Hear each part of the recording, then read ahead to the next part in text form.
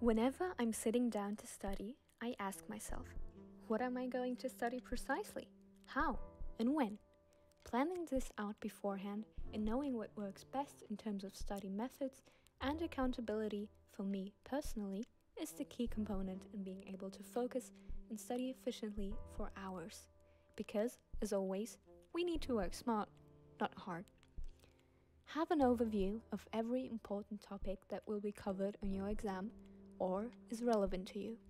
You can map it out, create a list, a spreadsheet. It's important to see your progress at a glance and identify what's next. A very helpful thing to keep in mind is the 80-20 rule. 20% of the effort already covers 80% of the material or the grade. For example, I looked over past exam protocols and determined what questions and areas are most likely to be tested. These were what I focused on first. It's not only the most efficient way of studying, but it also helps you stay motivated as you cover a lot with comparably low effort. Next, you need to figure out what study method works for you. If you're using the wrong one, no amount of motivation and no amount of caffeine will make you concentrated and focused enough. Our brains are built differently, but we can use it to our advantage. Studies have also shown that if you switch up the material you learn or switch up different study methods, your brain is more likely to remember and engage with the material. Sometimes I get so sick of staring at my textbook that I switch to a more picture and diagram based approach, or flashcards. Having several different resources at my disposal guarantees that I can stimulate my mind when it drifts off and trick it into focusing again, even when it's exactly the same topic as before. Any active study method will help you regain and maintain focus.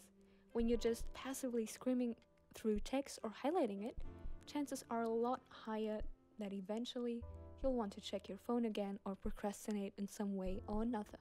But when you're using spaced repetition or active learning through questions, the likelihood of this decreases a lot.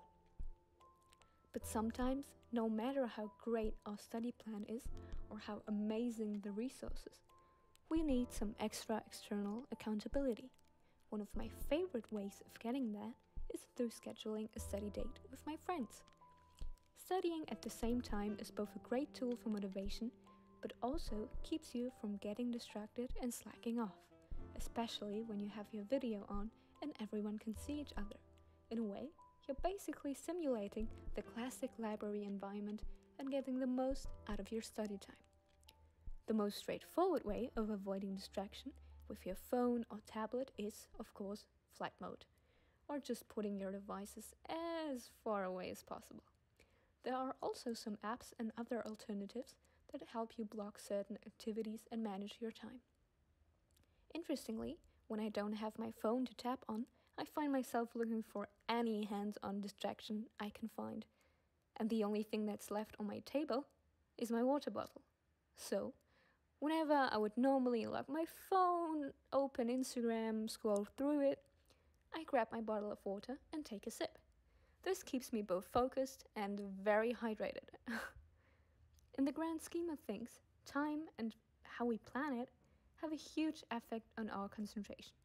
Making sure you get enough sleep, scheduling study breaks, and being careful not to overwork yourself are all crucial. After all, it's a marathon and not a race. There are certain spans of time no person can stay concentrated and focused for, and that's totally normal and should be accounted for.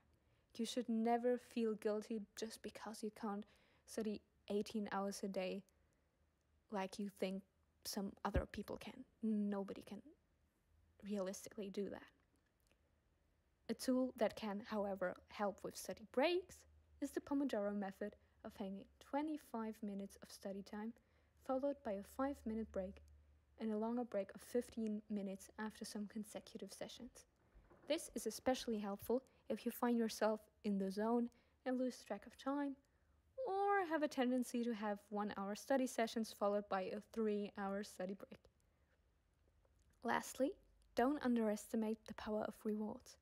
Knowing you have something great planned for the evening or the weekend or whenever finals are over, such as movie night or time with friends can do wonders for your drive during your studies. Changing locations, or even just a quick walk outside, can also help you clear your mind and regenerate some much needed energy. So basically, to sum it up, you need to plan out as much as possible and remember to switch out study methods, study partners, and do whatever you can to still maintain some stimulation for your already perhaps very tired and bored mind. I wish you lots of luck and hope this helped you a bit. See you in the next video.